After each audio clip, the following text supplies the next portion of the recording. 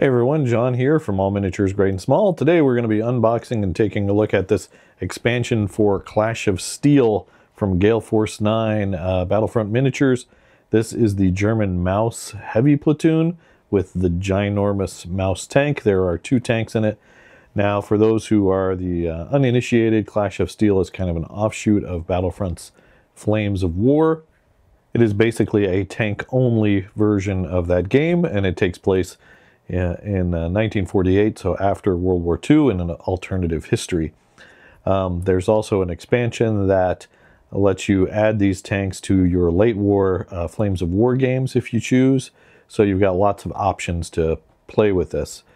Now, before we go on with the unboxing, I do want to say that for those who like our Flames of War and Team Yankee content, please do check out our Patreon.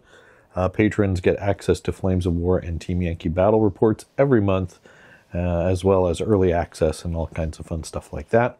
Also, you can check out our YouTube memberships for cool perks and additional info. All right, that's a commercial over. Let's go back to the unboxing. They've got a snazzy Clash of Steel branding instead of, Flames of War or Team Yankee. Looks pretty nice. This box contains two models. We see a really nice example of the model there. On the back, we've got another picture. This is actually to scale, so we see how big it is and the contents. So it doesn't really tell us if we get decals or anything like that.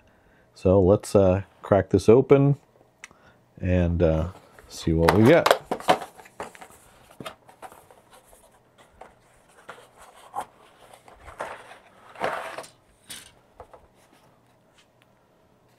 All right, we get a Clash of Steel code. If anyone wants my code, there you go. And we have a piece of paper, just a photocopied assembly guide. This tank does not look too complicated to build, but it is basically just one rectangle stacked on top of another rectangle, so not too crazy. No unit cards or anything like that. Looks like there are two frames for each tank. Looks like they might have been molded this way, and then they broke them apart to fit them in the box, but that makes complete sense. All right, let's take a look at this frame first. Lots of nice, crisp detail. Barrel, fuel tanks, gun mantlet, top of the hull. Looks like the turret parts. Fenders. This is kind of how the T-28 is put together too.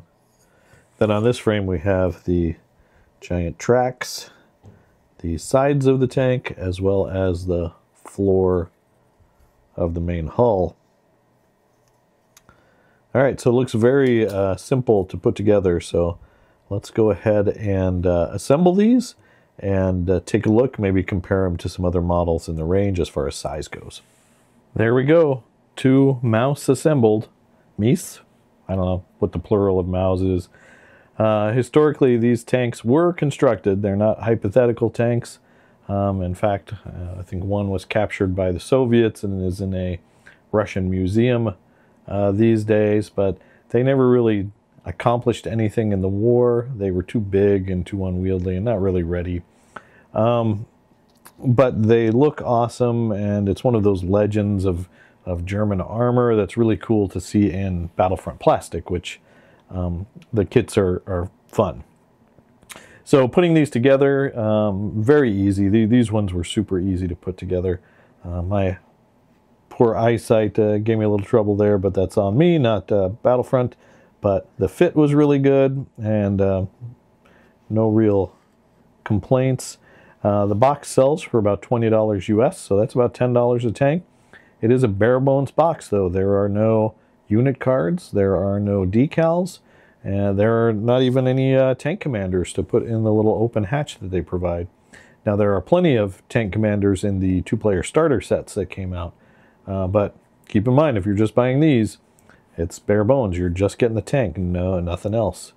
But, you know, these are giant tanks, 10 bucks a piece. That's, I don't know, in my book, that's pretty affordable, and it makes a really iconic vehicle for the German army.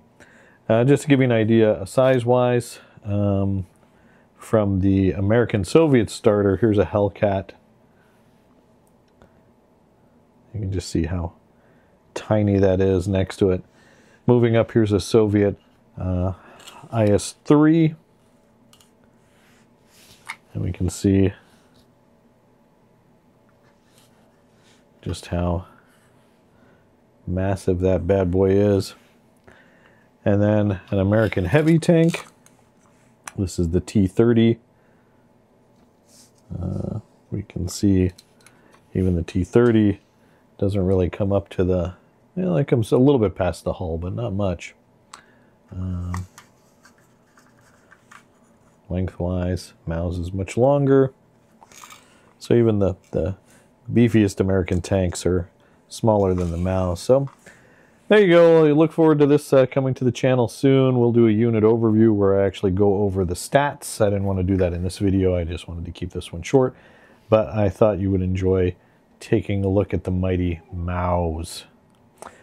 As always, thanks for watching, guys. I appreciate it. If you do like what you see here, do give us a like and subscribe. Click that bell to receive notification when we release new content. And again, check out our Patreon if you like our battle reports and other content. As always, thanks for watching, and keep on gaming.